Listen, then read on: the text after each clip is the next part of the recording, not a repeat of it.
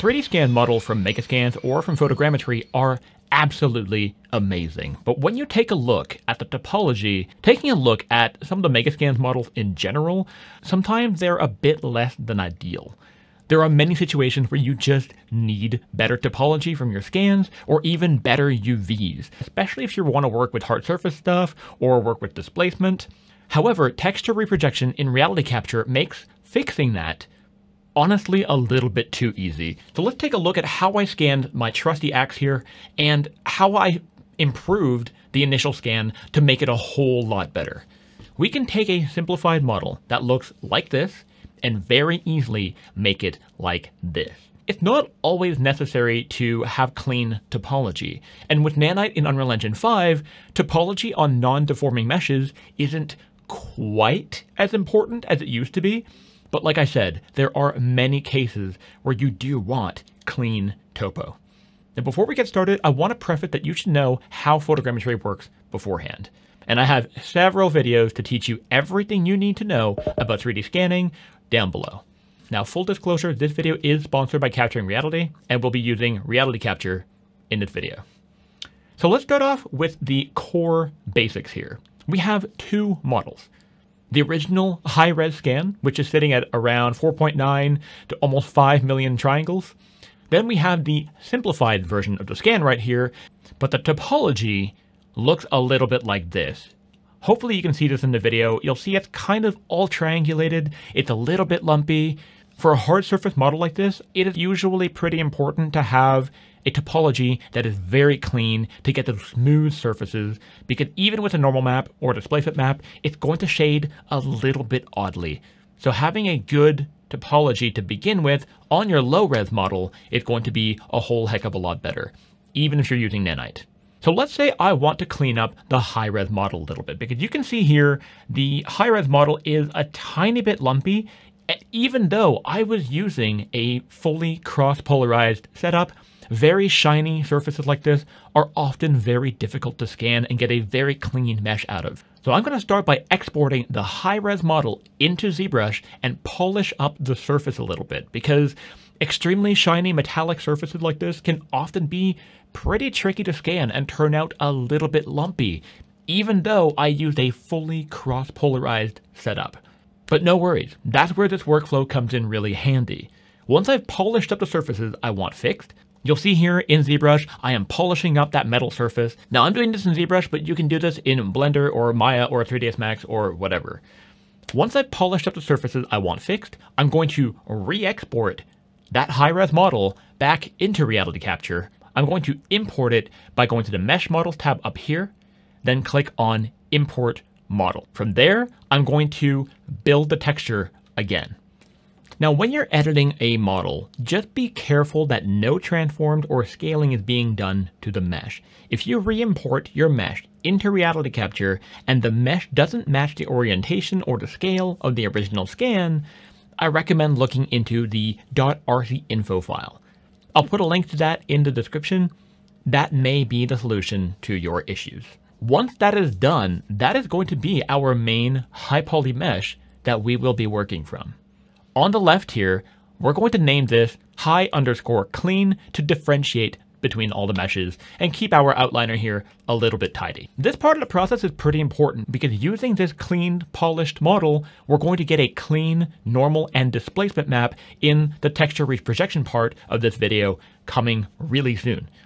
So just hang tight. So this model is really important. So now we can simplify this mesh to bring down the poly count to a more reasonable level by using the Simplify tool right up here. And in the Simplify settings, I'm going to set the target poly count to roughly 50,000. But when we do that, the topology looks like this. For my own sake, I don't really care about the UVs that much right now, but I do sometimes want a cleaner mesh. So again, into ZBrush, I'm going to use ZRemesher to generate a cleaner model. Again, I'm using ZBrush here, but you can use whatever retopology tool you want. The process is the same. This is also the time where you should do your UVs if you want cleaner UVs. I don't want to spend too much time on this part right here because there's 100 ways of doing retopo, and that isn't the purpose of this video. when you're happy with the result of your topology, you can export the mesh and import it back into RealityCapture like we did before. You'll see now we have a new component on the left-hand side here, and I'm going to rename this to low_clean, again, to keep it nice and tidy. That brings us to the exciting part of this video, the entire reason you came here to begin with, the texture reprojection tools. How do we get the textures from our high-res model here and bake them down onto our low-res model right here? So we'll be using the texture reprojection tools directly built into RealityCapture. So if you haven't taken the time to actually UV your low-res model yet, now is the time to do it. So I'm going to be going to the mesh model tool here, click on unwrap, and in the unwrap tool settings, I'm going to set the UV resolution settings that I want here, hit the unwrap button right here, hit yes, and there you go. Now we know that our mesh is textured because when we go to the view mode here, you'll see we have a nice checker pattern. Once that is done, we're going to go to the Scene 1D Tools tab right here, and we're going to click on the Texture Reprojection button right here. You'll see now we have a new tab here at the bottom left of the screen. We've got source model and result model. So the source model is going to be essentially, well, as the name implies, the source model that you want to copy the textures and normal map and displacement info from. So in this case, I'm going to set this to high clean because that is my new cleaned polished mesh that I got from ZBrush. And the result model is the one that you want to bake all of that information to. So in this case, it's going to be our low clean. Now, reprojection distance is, I usually set this to automatic and it's fine, but you may need to set it to custom in case you get some discrepancies between the high and the low res model. You may get some texture mismatches if there's too much difference between the two. But as long as your retopo is really good, automatic should be fine. Next, we've got super sampling, which is basically going to be the more samples per texel you use, the better fidelity your texture will be, but it takes much longer to build. Again, I usually set this to automatic, and it's been fine for my own case. Color reprojection is kind of as the name implies. Do you want to reproject the albedo map, the actual color map that you got on your high-res model? Yes, usually you do. So I'll leave this as enable, and then you'll see here we've got source layer. So we want to make sure that we can actually copy over the correct color layer from our high-res model. So going to high clean here, I've got only one color layer, and that's fine. But sometimes you may have multiple color layers there, so be sure that you copy from the right one. And that's where the color reprojection source layer comes in handy. Next, we have the texture sampling method. Again, I usually set this to automatic, but you do have two options. We've got nearest and trilinear. Trilinear will help get rid of some jagged edges or some kind of alias look in your textures. And nearest is not quite as smooth as trilinear, but it can be a little bit sharper. But for my own sake, like I said, I'll set this to automatic. Now the next two settings here are the important ones. We've got displacement reprojection and normal reprojection.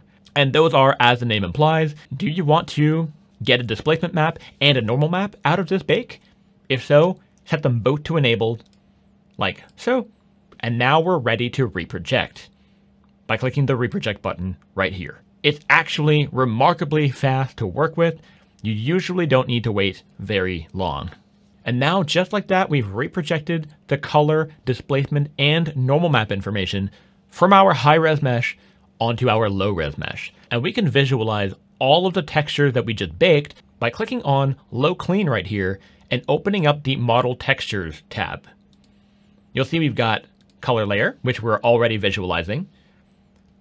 We've got the displacement layer, which may look weird. This is probably not what you're used to seeing, but in this case, RealityCapture's way of visualizing the displacement map is whatever is blue is whatever is being pushed above 0, and whatever is more red is what's being displaced in negative values.